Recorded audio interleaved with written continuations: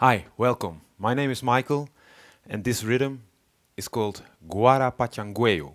It's a relatively new rhythm from Cuba, invented by the group Los Chinitos. There's a nice documentary on YouTube you can find, and they explain everything how they invented this rhythm. Um, you can play it in different ways. Los Chinitos is a rumba group, and they decided to leave out the tres golpe. So they used the salidor and the quinto for this pattern. Anyway, let's explain the pattern that I've just shown you.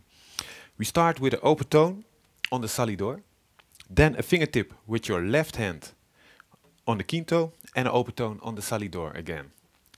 1, 2, 3, 4. That's the beginning. After this, 4 bass notes. 1, 2, 3, 4. After the 4 bass notes, again a fingertip with your left hand and 2 open tones with your right hand on the quinto. 1, 2, 3, 4. Again. 1, 2, 3, 4. Okay, after the 2 open tones, a muffle with your left hand, first the palm, then the fingers, and then a slap with your right hand. 1, 2, 3, 4.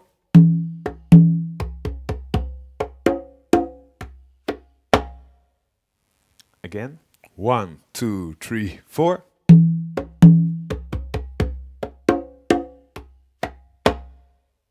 These notes are all in between the beat. Yes? After the slap, again the 4 bass notes. 1, 2, 3, 4.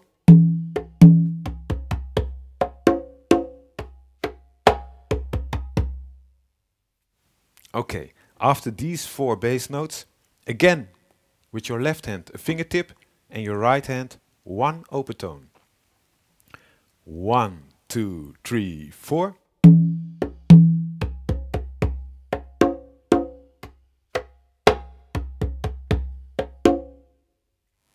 Again, 1, 2, 3, 4.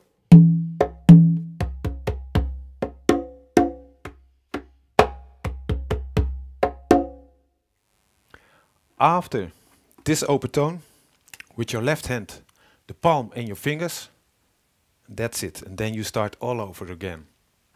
1, 2, 3, 4.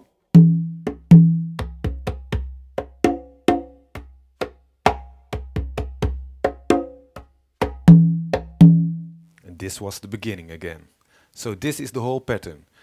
You probably have noticed that this pattern is not only 1 clave, but 2. The duration is 2 claves. So it's a longer pattern than normal. What the Los Chinitos tried, they wanted to have more interaction between the salidor and the quinto. So when you are looking at the tape, at the video that they have made, then you will notice that they have a lot of interaction between the salidor and the quinto. It's a constant question and answer. That's what they like to do, and it's like a new way of playing rumba, actually. That's how they explain it. Okay, I will play the pattern in a slow tempo. 1, 2, 3, 4.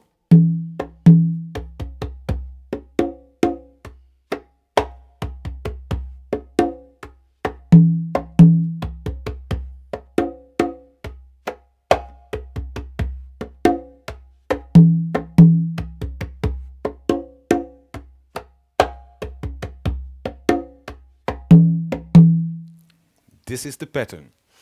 So I can advise you to look at the tape or the video from Los Chinitos, and if you want to know more about how to make variations and you want to have some inspiration, then also look at the Guarapachangueo that Panga is showing. because he is doing a lot of variations and it's really nice. Okay, I hope. Oh no, there's one thing I have to explain again. I forgot to mention. The beginning of the pattern, it's a 3-2 clave.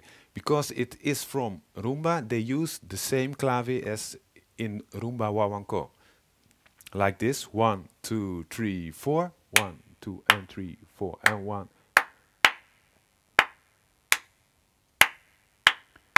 That's the clave, and they also use the pattern for the kata, the takat, katakat, kata, ta, takat, katakat, katakat, kata, ta, takat, or the other one, the ta, kata, kat, kata, ta, takat, kata, ta, ta, kat, kata, ta, takat. Well, you've heard it in the beginning when I played the rhythm.